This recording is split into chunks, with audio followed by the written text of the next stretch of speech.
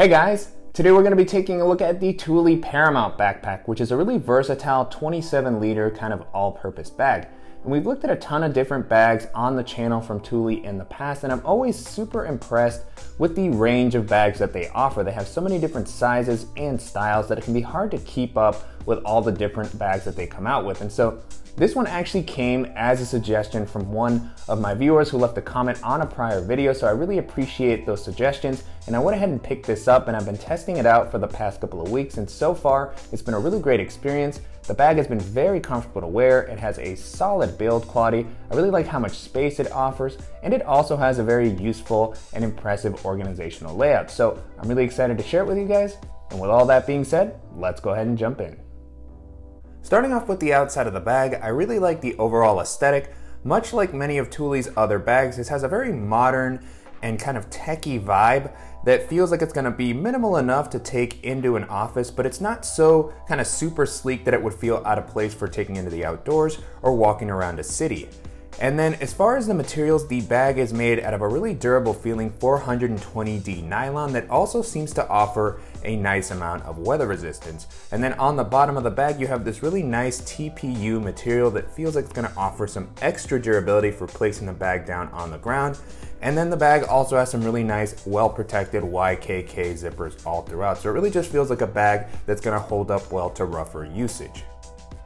Continuing along the outside, I really like that the bag includes an external water bottle pocket, and this offers a nice amount of space. Currently what I have in here is the same 20-ounce water bottle that you've seen in a lot of my other daily bag videos. And then the compartment here has a nice amount of elasticity. You can see this band that allows it to kind of come out if you happen to have a thicker water bottle. And I like that it has a decent depth, so if you have a taller water bottle or you want to place something like a smaller tripod, it should be able to fit in here without tipping out. And then I also like that at the bottom of this pocket, you have this little drainage hole in case the compartment happens to get a little bit wet. And then also on this side, you have a really nice handle that's going to allow you to carry this like a briefcase when you don't want to wear the bag on your back. And this has a really nice kind of seatbelt-like material, and I really like that the handle stays pretty flush against the bag when you're not using it. One thing that I will call out here, however, is if you happen to have a taller water bottle or a larger water bottle, I can see this kind of getting in the way of using this comfortably. But besides that, I really like that this was included. And then you also have another really nice, comfortable handle at the top. This one is even more comfortable than the side handle. It has a little bit of a thicker material here, and it's also got this mesh to help prevent moisture from building up. So just a really comfortable handle that's gonna make it very easy to pick the bag up off the ground, and it just feels like it's gonna hold up well even when the bag is a little bit more packed out. And then jumping into the capacity, the bag comes in at about 27 liters, which is a really versatile size in my opinion.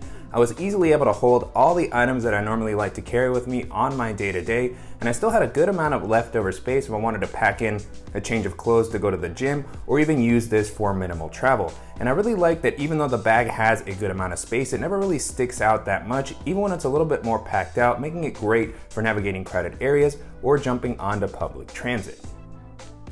And then continuing on with the straps and the back paneling, so far the bag has been really comfortable to wear. This may actually be the most comfortable bag that we've looked at from Thule. I love how the straps have been implemented here. They have a really nice amount of padding, and it's soft and comfortable right out of the box. And then on the inside, it has this meshy material to help prevent moisture from building up. And then the straps also have a really nice width to help prevent the bag from digging into your shoulders when it's a little bit more packed out. And then on the straps, you also have this little slip pocket here that might be a good spot to put something like a transit card. If you ride the metro, you can just kind of pull it out quickly. And one thing that did surprise me is that there's no sternum strap that you can attach. It doesn't include anything, which may have been a nice addition considering that this is a little bit of a bigger bag.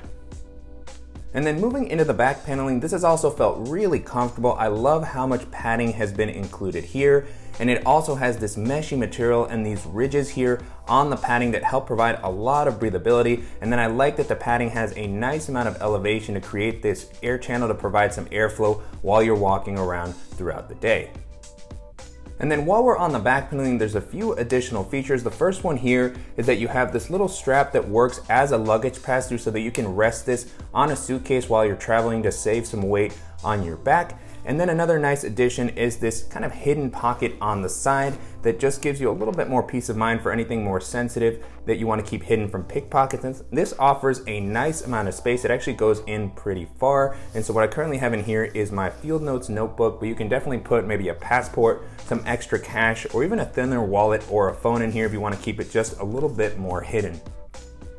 And then jumping into the organizational options, the bag has a ton of great pocketing all throughout. I was almost overwhelmed by the number of pockets that it includes, and I really had trouble kind of finding enough stuff to fill out all the different areas. So jumping in, on the front, you just have some simple quick access compartments. So first up is this one here. It has this sort of magnetic flap that comes over the zipper to help add some additional protection against the rain. And I like that you can easily flip this open. And then behind that, you have a well-protected zipper. And this is a very simple compartment. There's no sort of internal organization or anything like that. Just an area so you can quickly grab some smaller accessories. And so what I currently have in here is just a simple lightning cable to charge my tablet and my phone. And then I also threw in a simple deck of cards. And so even with those items in there, there was plenty of leftover space, and I just really like how quick and easy I'm able to get to those items while I'm running around. And then next up on the flap, you have another very quick access pocket. This one's actually probably the easiest pocket to get to in the bag. And this has still a nice covering to help keep the zipper protected. You can open this up. Again, no sort of internal organization in this pocket either. And on the inside, you'll start to see this bright orange liner, which I really like to make it easy to see everything that's in each of the compartments. And so a nice amount of space here. Currently what I have is just my Ray-Ban sunglasses with their case. And so I really like that this has enough volume to hold something a little bit larger. One thing that I'll mention, however, is that if you fill this compartment up a lot, it may affect the magnets that we're gonna take a look at with the flap in a little bit. It can just make it very hard to close the bag when this is a little bit more packed out. And then on the side, you have a taller kind of admin pocket that has some really nice internal organization. And so this has this zipper that comes all the way down to give you a very good view of everything that's on the inside. And so a nice amount of space in this pocket, and I like how many slip pockets it has on the inside to help you use the space, especially since this is a taller compartment. It's nice that it doesn't kind of fall into chaos with everything just being loose. So first up on the bottom, you have kind of this meshy elastic slip pocket that's gonna be great for bulkier and larger accessories. So what I currently have here is my GoPro. And then above that, you have a few smaller pockets that are gonna be great for thinner accessories, such as a pen, or in this case, what I have here is just a flashlight. And then next to that, you have a slightly larger one that might be a great spot for holding something like some cables, which is what I currently have at the moment. And then on the side of this compartment, you also have an additional mesh zippered area. This one I really like for smaller items that I just want to kind of keep in place. And so you can open this up very easily, plenty of space in here as well. And so I just threw in a stylus in there at the moment, and I also threw in a nail clipper. And then on the inside of this compartment, you also have a tiny little lanyard that has a plastic clip, which is going to be a great spot to attach something like your keys or a multi-tool. The next area that we're going to be taking a look at is the laptop compartment, and I really like that you can actually access this compartment from the side or from the main area. So we're going to take a look at this side access zipper here, and it's a very tall zipper, which is nice to make it very easy to get your device in and out. One thing that I will call out about this zipper is that I do wish it had a better zipper garage. So here on this zipper, you can see how well covered the top of the zipper is, and it's kind of smaller here. I wish that this wasn't quite as exposed, but the zipper itself still offers a nice amount of protection. So opening this up, on the inside, you have plenty of space. This should hold up to a 15-inch laptop very comfortably. Currently, what I have in here is my 13-inch MacBook Pro, and you can see that that fits in there. There's plenty of leftover space at the top. And the compartment has a pretty decent amount of padding on both sides. One thing that I will mention is that it isn't suspended off the bottom of the ground. Now, the bag does have some padding on the bottom to help keep your device protected, but it would have been nice to just have that be elevated a little bit to give you some extra peace of mind. And so pulling my laptop out, now with the compartment empty, you can get a better look at the inside, so plenty of space. I like that it comes up a decent amount if you happen to have a thicker device, and really it just definitely feels like my laptop is going to be very well protected while I'm on the move during the day. And then I also like that this has a separate area that's meant to be for a tablet, and so this also has a really nice amount of space. Currently what I have in here is my iPad mini. You can see that there's plenty of leftover space if you happen to have a 10 or 11-inch tablet. And one of the things that I really like about the tablet sleeve is that it has this soft kind of fleece or felt lining on both sides to help add some extra protection against scratching. So I kind of wish that that had been included in the laptop area as well. And then before diving further into the bag, one thing that I wanted to call out is this side access zipper here is very cool because it allows you to get into the main area of the bag without opening everything up that we'll take a look at in a second. So it's really nice to have these different ways to access the main area, particularly if you're someone who commutes by bike and you want to just swing the bag around and be able to grab something from the inside quickly, such as your headphones or maybe a notebook or a jacket. It's really nice that you have this ability to get inside in this fashion. And so as I mentioned a little bit earlier in the video, the bag has this sort of flap covering that provides some extra protection for the main area. And this is an interesting system here. It's magnetic, which I'm usually a fan of, but I did feel that the magnets are slightly weak in this area. This is why when you fill this top compartment up, it can be a little bit tricky to close them just because it's not that strong. But these magnets do make it very quick and easy to pull this open when you want to get further into the main area of the bag. And one other thing that I may have forgotten to mention earlier is that I really like that you have these reflective panels both on the flap and on this front compartment to give a little bit more visibility if you happen to be using this while riding a bike. And so underneath the flap, you have one additional quick access compartment, and I really like that this one has a soft inner lining on the inside. So opening this up, it has a pretty wide opening, and here it just has this soft material to help prevent scratching. So if you want to place your sunglasses or your phone in here without a case, this is going to be a good spot to do so. I place my sunglasses in the top flap compartment just because I grab them a lot during the day. So in this compartment, I just chose to put my Apple Magic Mouse since that's something that feels a little bit more delicate. And then I also had my Apple AirPods in here. Sorry, they're kind of spilling out due to the angle of the bag. And then this has a pretty good amount of space if you have something a little bit larger that you want to store in here. And I like that it has this mesh divider if you want to kind of separate the items out that are currently in this pocket.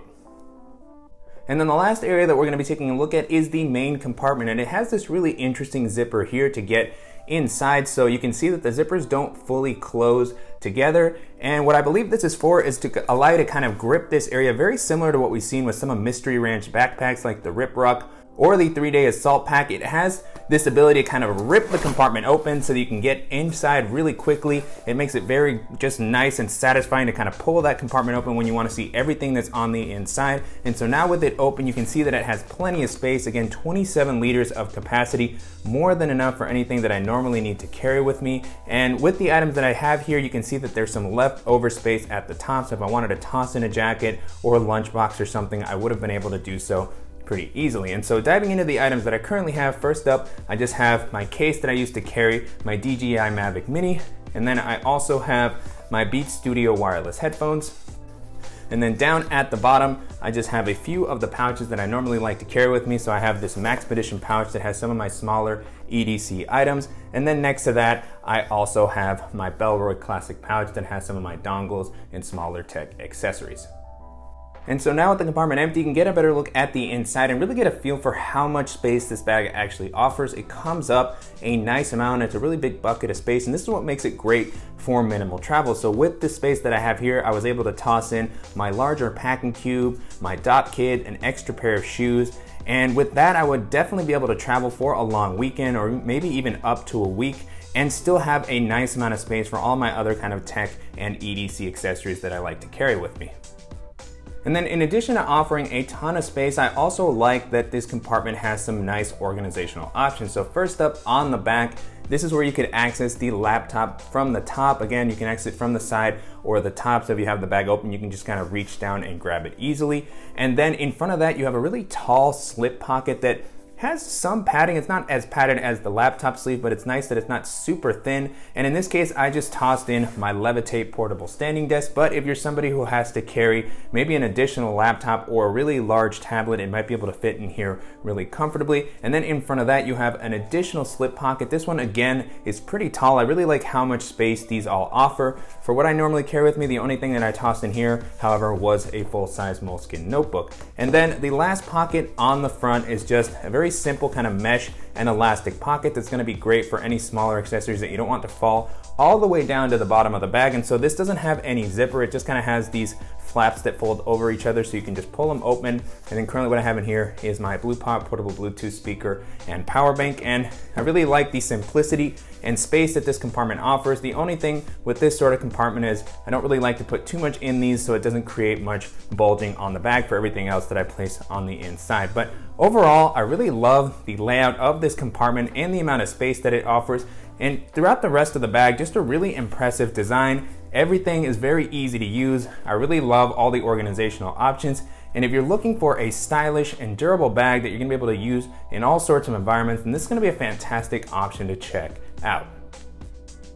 And so to wrap up, it's been a really great experience testing out the Paramount 27 over the past couple of weeks. The bag has been very comfortable to wear. It has a great build quality. I really like the organizational layout that it has, and it also provides an impressive amount of space. And so you can currently purchase this on Amazon or Thule sites starting at around $160, which is definitely a bit of an investment, but I think it's a reasonable price considering the features and build quality that the bag has to offer, and it also compares well to other similar bags in this price range.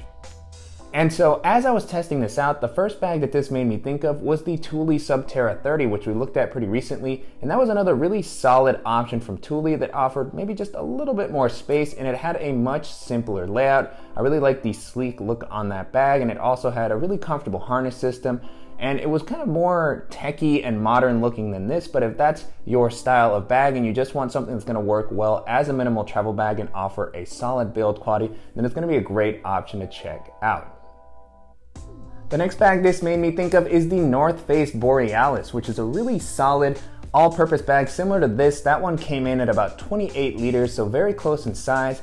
And I really love the harness system on that bag. It's one of the most comfortable bags that I've tested out. It has a great build quality, a really nice organizational layout, and a slightly different aesthetic to this. That one has more of kind of an outdoorsy feel. It has some webbing on the front that really makes it feel a little more like a hiking bag, but it's just a really solid all-purpose option similar to this, and it's also gonna come in at a little bit of a lower price range. So if you have a tighter budget and you're looking for something that's gonna be very durable, that's gonna be a great option to keep in mind as well.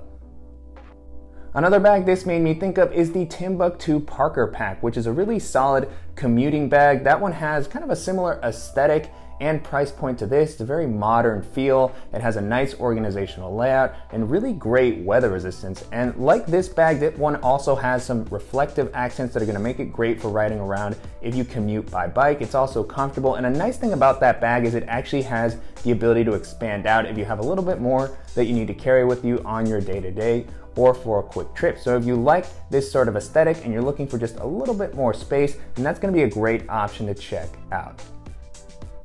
And then if you have a little bit of a higher budget, the last option that I'll mention here is the Air Travel Pack 2 Small, which is one of my favorite minimal travel bags. That one comes in at about 28 liters, so it's very close in capacity to this, but it has a little bit of a different organizational layout. That one is actually a clamshell opening bag, so it's very easy to pack out, and it has a ton of space, and I really like the organizational layout on that bag and the build qualities that are used. It really just offers a ton of weather resistance, and you feel like it's something that's gonna be with you for a long time to come. So if you're looking for a bag with a very sleek and modern aesthetic that has a slightly different organizational layout, then that's gonna be one of the best options to take a look at. With that being said, the Thule Paramount backpack holds up really well against all those bags, and if you're looking for a durable and comfortable bag that's gonna offer plenty of space and a really solid organizational layout, then it's gonna be a great option to check out. And I'm definitely curious to hear what you guys think of the Paramount backpack and how it compares to a lot of the other great Thule bags that we featured on the channel. And if there are any similar options that you think I should check out, as always, please let me know in the comments. And I want to thank you again for always giving me some great suggestions for future videos. And if you guys found this video helpful, please give us a like. And if you haven't already, please go ahead and subscribe so you don't miss any upcoming videos, and we'll see you in the next one.